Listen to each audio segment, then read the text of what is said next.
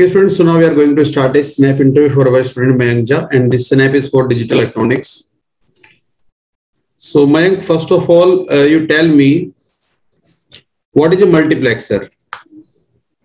Multiplexer is a combinational logic device which takes in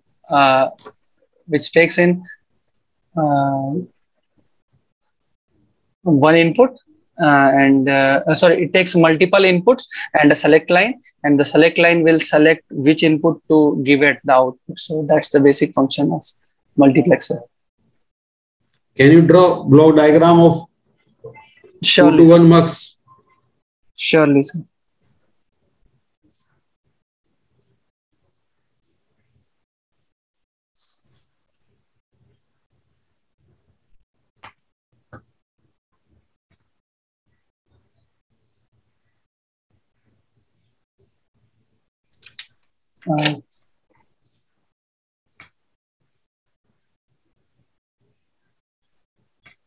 Okay.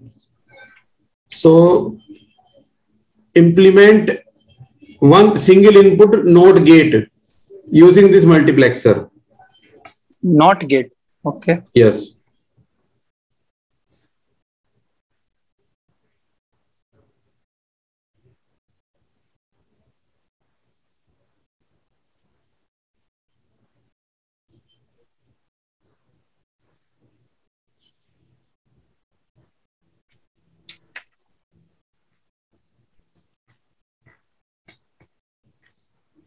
Okay, you have connected a selector.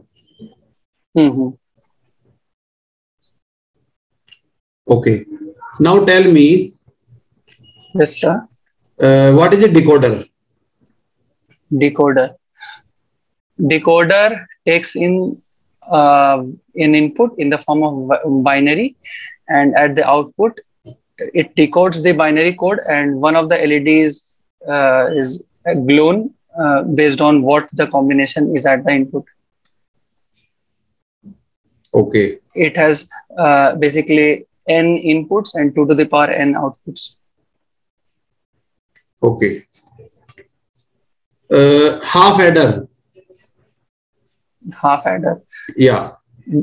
Draw the block diagram of half adder. Okay.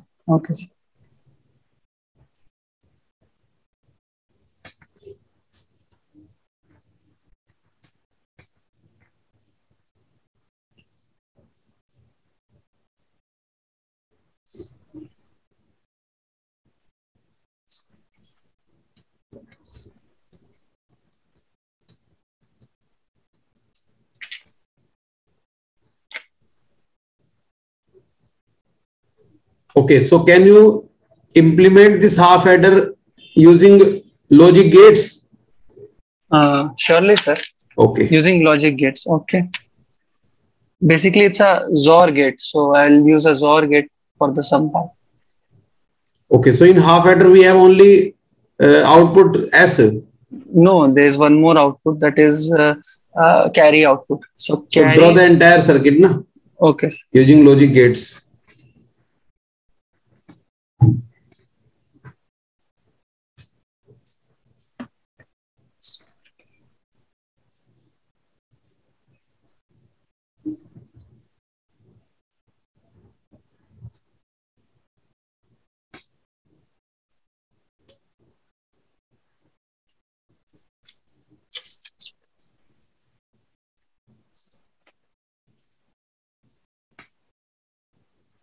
So separately, why are you making it separately?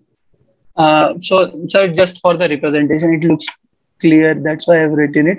But actually, it has only one input, goes into both the gates. Okay, so we have a XOR gate, 2 input XOR gate. How we can use this as an inverter? XOR gate as an inverter. So yeah, I will tell you. I'll just draw the diagram and tell you.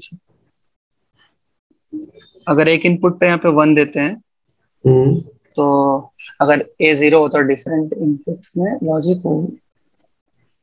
1 आ जाएगा. तो हाँ, तो एक input में यहाँ पे 1 देंगे, दूसरे पे जो एक्चुअल इनपुट है वो देंगे. और अगर बफर की तरह काम कराना है? बफर की तरह काम करवाना है तो 0 दे देंगे सर, एक जगह 0 देंगे और दूसरी जगह ए दे देंगे डायरेक्ट। ओके। रैम और रोम दोनों को सिंपल वर्ड्स में डिफरेंशिएट करके बताओ। सिंपल वर्ड्स में बोला जाए तो RAM is something, Rome is the permanent memory of the computer and it does not gets erased unless we do it forcefully. RAM is the part of the memory on which the actual software runs in a computer, and it's a volatile memory. That is, if it will be erased once the computer is turned off or the electricity is gone, so it's a volatile. RAM is a basically ROM is a permanent memory. Okay, so for high noise environment, which logic family is suitable? Noise is high.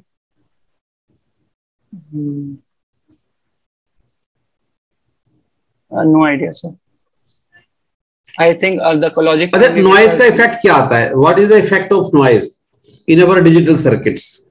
Problem क्या होती है noise से? तो digital circuits में क्या होता है कि दो लेवल्स होते हैं, 0 और 1.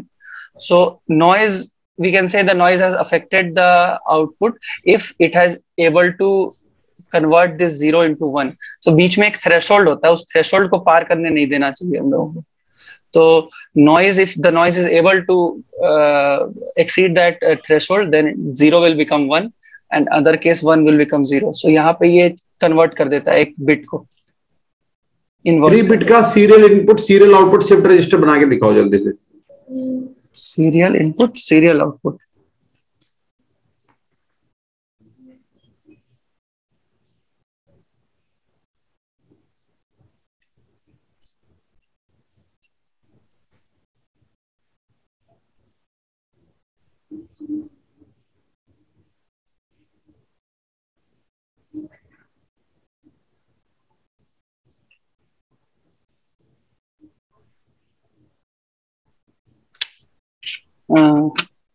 सर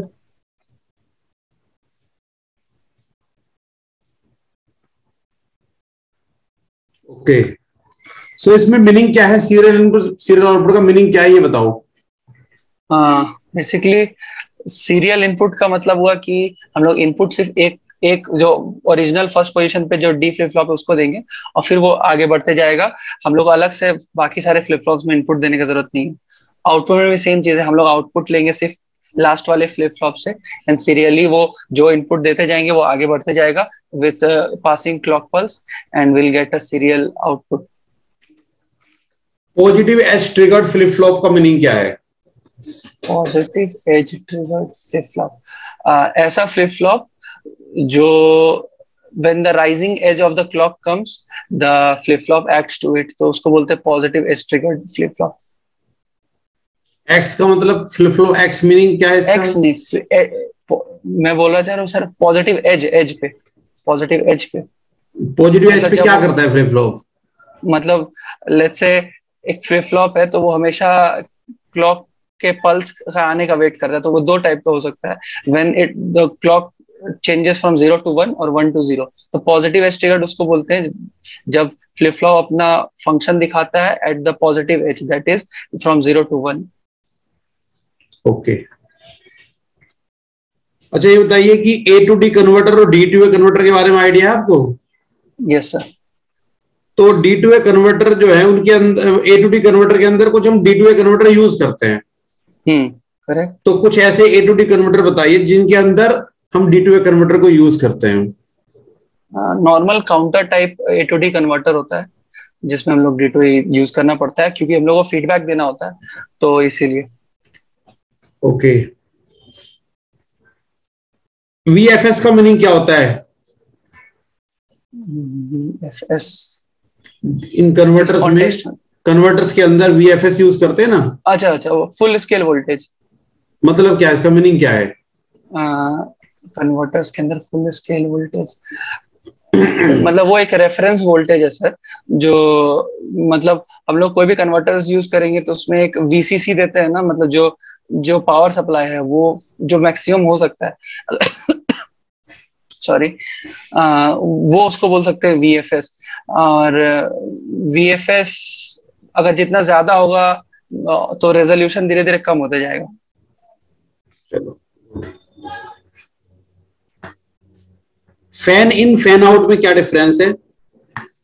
फैन इन और फैन आउट में ज्यादा आइडिया तो नहीं है मेरे को सर इसके ऊपर, बट मेरे को जितना पता है कि अगर बहुत सा फैन आउट में क्या होता है कि एक लॉजिक सर्किट का output is able to drive more and more other logic gates, तो उसको बोल सकते हैं उसका फैन आउट अच्छा है। सिमिलरली फैन इन में क्या होता है कि बहुत सारे अगर लॉजिक गेट्स इनपुट साइड से कनेक्ट होते हैं और उसको वो ड्राइव कर पा रहा है तो फैन इन अच्छा बोला जाता है। ओके, थोड़ा सा अच्छा, टेराबाइट सुना है आपने? टेराबाइट? हाँ सर। तो 1 टेराबाइट में कितनी बिट्स होती हैं बताइए? किलोबाइट में 10 गीगाबाइट 20 30 40 होना चाहिए sir, 40 I guess. 1 terabyte equal to 40 bits.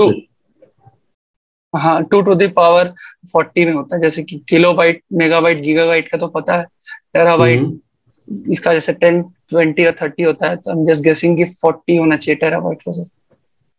Okay, 2 की पावर 40 ना बाइट्स, तो बिट्स कितनी होंगी? बिट्स पूछा है मैंने आपसे। Bits sir 8 into 2 to the power 40। Okay,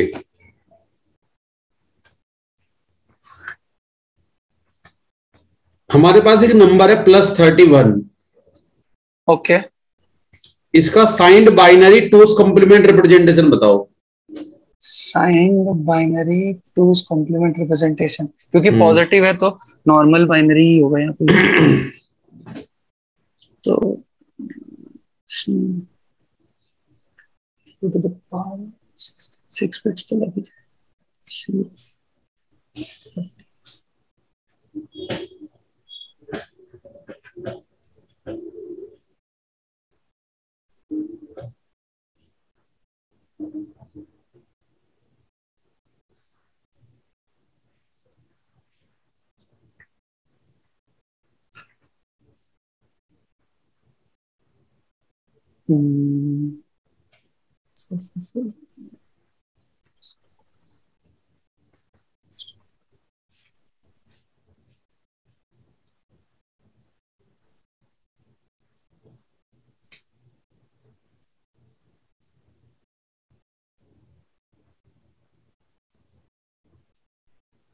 sir 0 111 11 0 111 11 तो सारे 111 रहेंगे, राइट?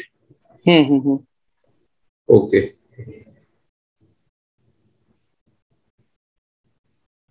ठीक है मयंक, परफॉर्मेंस तो ठीक है आपकी, अच्छी परफॉर्मेंस है। अगर इसी तरीके से आपने वहां पे सारे आंसर किए तो आपका सिलेक्शन हो जाएगा। Thank you sir.